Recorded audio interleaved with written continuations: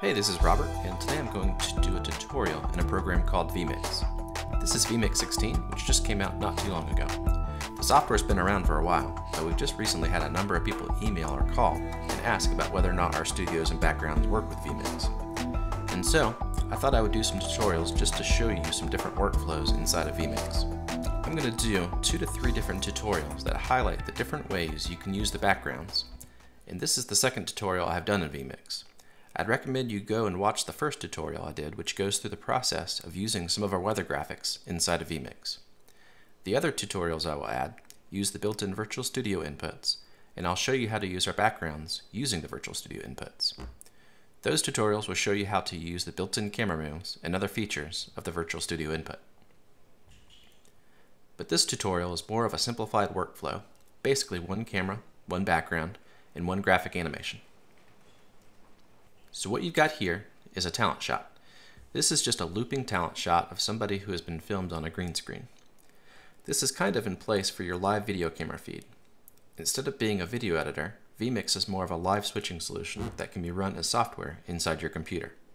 It basically allows you to input multiple cameras, multiple graphics, animations, and on-air graphics like lower thirds, and allows you to combine all those elements together in a live environment that you can then stream to YouTube or any other video streaming service.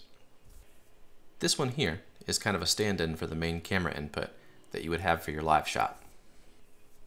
If you had someone on camera, you'd be filming them on a green screen and then combining them with the studio in real time and replacing it with a virtual background. The next layer here is our Virtual Studio layer. It's just a simple studio background loop. You can see there's a little bit of animation happening in the background. And then this final layer is the motion graphic that shows up inside the screen. And you can kind of see that we positioned, scaled, and rotated it to make it fit. So first, let me close all of these. Next, we will go over how to add inputs and graphics to the scene. Unlike a regular video editor, where you import your file assets, then use them in your timeline, vMix is based around inputs. So you have a camera input, you can have video files, but they're still considered inputs, and you add inputs down here where this Add Input button is in the bottom left. And you can have any number of different types of inputs. Video, which is what we are using, DVD, camera, so if you had a camera hooked up to your computer, you could choose that as an input. You can use webcams, you can use a video card that converts HDMI to a video feed. Any kind of camera capture you can get into your computer, you can then select as a camera input inside vMix. So, you can select video here and then click Browse to find your video files. The other way that you can do it is to set up a folder with all of your video assets and then just drag and drop them into the Inputs area in vMix. So that's what I'm going to do. I'm going to click my piece of footage. Like I said, this is a stand-in for our live camera feed, and drag it into vMix. The next thing I'm going to do is drag the Virtual Studio. This Virtual Studio is a 1920 by 1080 HD QuickTime animation. And then this motion graphic that will be used in the monitor in the studio will be dragged into the program as an input. vMix is set up to have 4 simultaneous layers that you can then layer on top of each other during a production. That's what the 1, 2, 3, and 4 buttons are for right there. So what I'm going to do is set up my layers to start with, just because I know what order they are going to be in. 4 is the top layer, so I'm going to put the talent layer on the top layer. I'm also going to click loop here so we can see her continue to move in the scene. The next layer is going to be the studio layer, so I'm going to select number 3 for that and loop it as well. And then the final animation is going to be on the second layer, and I'll loop this one as well. So the first thing that we've got to do is remove the green in the green screen in our shoot.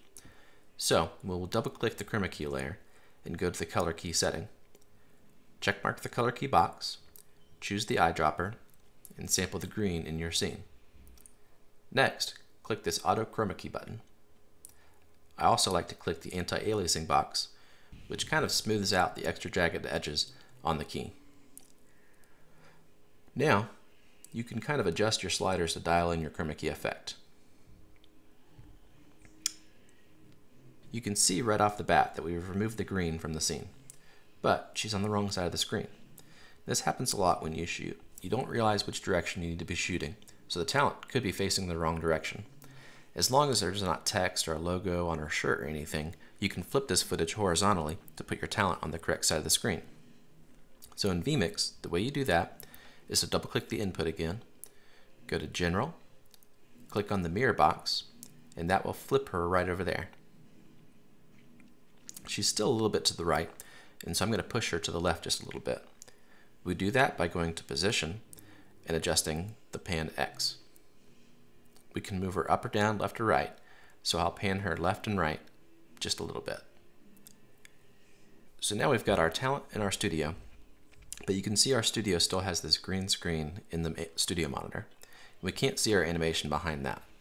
And so I'm going to double click on the studio layer, go to Color Key, select the Color Key box, click the eyedropper tool, sample the green in the monitor, click Auto Chroma Key, click Anti-Aliasing, which smooths everything out.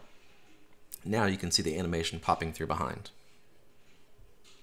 So the final thing we're going to do is adjust and scale the positioning and size of the motion graphic so it fits inside your screen. We'll do that by double-clicking the animation input layer, go to Position, move it down so we can see. We'll zoom out a little bit, move it to the right, move it up, and like so. Then we'll rotate. You can rotate on any axis, so X, Y, or Z. You can choose which one by clicking the box right there. So our Y-axis is the one we want to rotate just a little bit. And so we'll rotate it, and then we'll just move her here, and then we can generally get it in place. And so now you've got all three layers in place. We have our talent on the top layer, our virtual studio in the middle layer, and then our motion graphic in the background. Now, one other thing we can do is we could preset another piece of footage that would show up in the monitor in the scene. So if you were doing a live show and wanted to switch from a logo to a video or some other graphic, you can go ahead and set up the footage ahead of time and then just queue it up when you're ready for it during your production. So let's just add another input, then double click it. We'll give it the same settings that we gave the other background footage.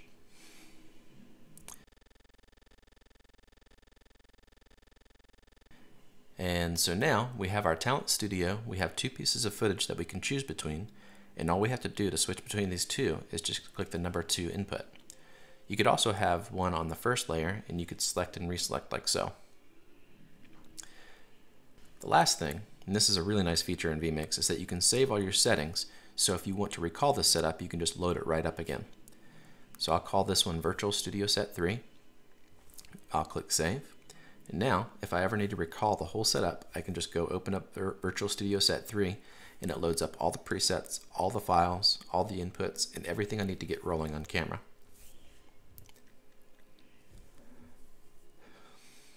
So vMix is a great piece of software, especially if you're running a live show. It's very reasonably priced, and is great for any kind of live streaming setting. I know a lot of schools, churches, YouTube shows, they're all using it. If you have any questions, just let me know. I'll put a link to our site in the description, so you're more than welcome to click on that. And I'll also have more information on the backgrounds we make and how to use them in different programs. You can also leave feedback in the comments section below if you'd like. Thanks for taking the time to watch this video, and don't forget we'll have a couple more vMix videos that'll show some other features of the program. Bye.